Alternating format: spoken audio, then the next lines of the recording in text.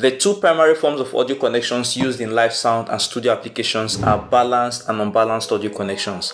That's what we'll be talking about in this video, and at the end of this video I'll test both of them so we can hear how much of a difference one makes over the other when it comes to eliminating noise and external interference.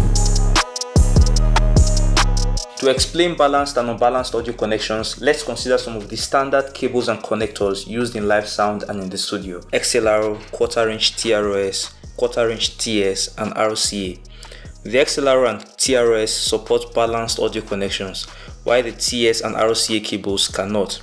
These are used for unbalanced audio connections, and you'll know why in a bit. Unbalanced audio involves the use of a single conductor plus shield. The conductor carries the audio signal from the transmitting device, let's say the output of a microphone, to the receiver. The receiver in this case might be the input of a mixer or an audio interface, and then the shield connects to ground while also acting as the negative conductor. This is very straightforward.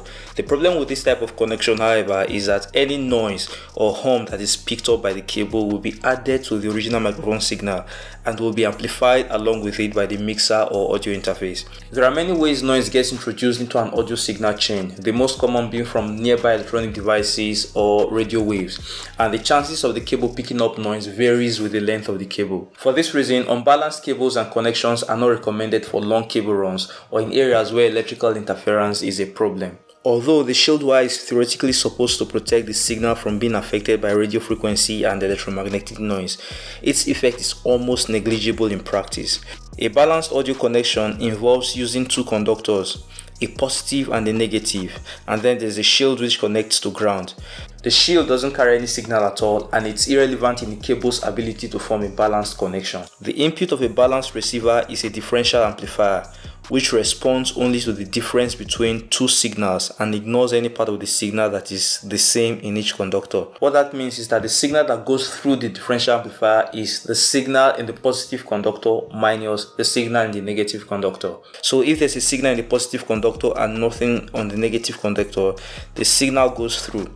This is known as a differential mode signal. If there is an identical signal in both conductors, they will cancel out at the differential amplifier and not go through. This is known as a common mode signal. The purpose of balancing, therefore, is to make the noise pickup equal in both conductors, which eventually leads to a common mode signal that can cancel out at the differential amplifier. Now let's see how this works.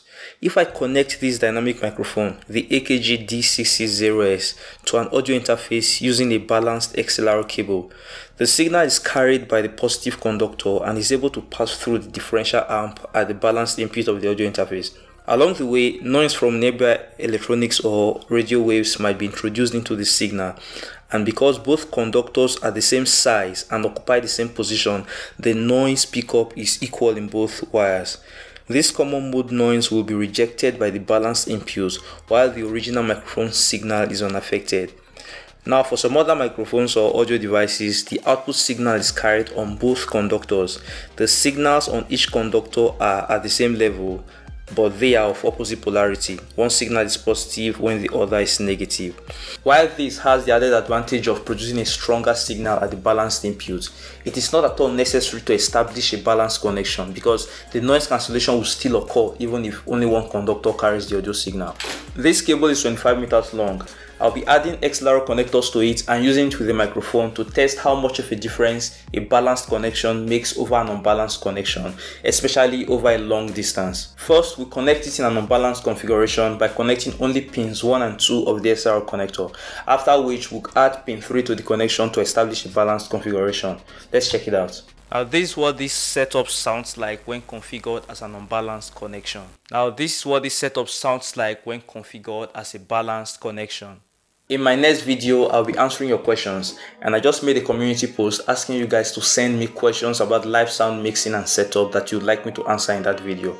So if you have any question, please head on to the community section of my channel and reply to that post with your question. If you happen to be seeing this video 1 week after it's posted, then that video should be out already and you can watch it right here. Thank you for seeing this video. I'm Kelvin. I'll see you in the next one.